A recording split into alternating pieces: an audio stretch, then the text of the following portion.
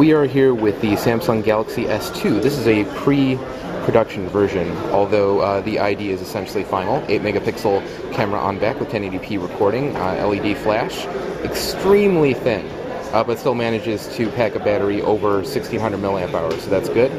This is a just under 4.3 inch Super AMOLED Plus display, and it is extremely bright, although for the purposes of this video we have the brightness turned all the way down, so you can't get a good sense of that, but trust me when I say that it is extraordinarily bright.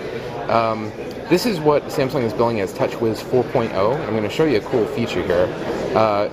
They've essentially brought back the widget drawer, which you might remember from very early versions of TouchWiz. If I bring up the widgets here on the home screen, we can get sort of a slider across the bottom that has some cool 3D effects. You can choose what widget you want, and oh, there might not be room on the screen. 1 second. And come on, it'll let me do it. There we go. And you pick where you want to drop it, highlights the area that it's going to take up on the screen, which is nice, you know ahead of time. And boom, there it goes. There are 4 hubs that Samsung is installing on this device, obviously not a stock Google experience. You have Social Hub, Music Hub, Readers Hub, and Game Hub.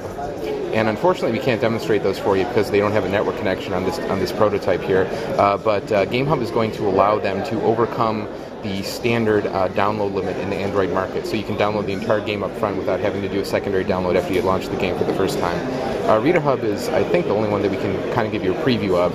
You see kind of the same experience that they've already had on the Galaxy Tab on some other devices. The wood paneling in the background, sort of a library effect. Feels very fast running Tegra, which is kind of a surprising choice, but a good one considering the performance that we've seen on some other devices.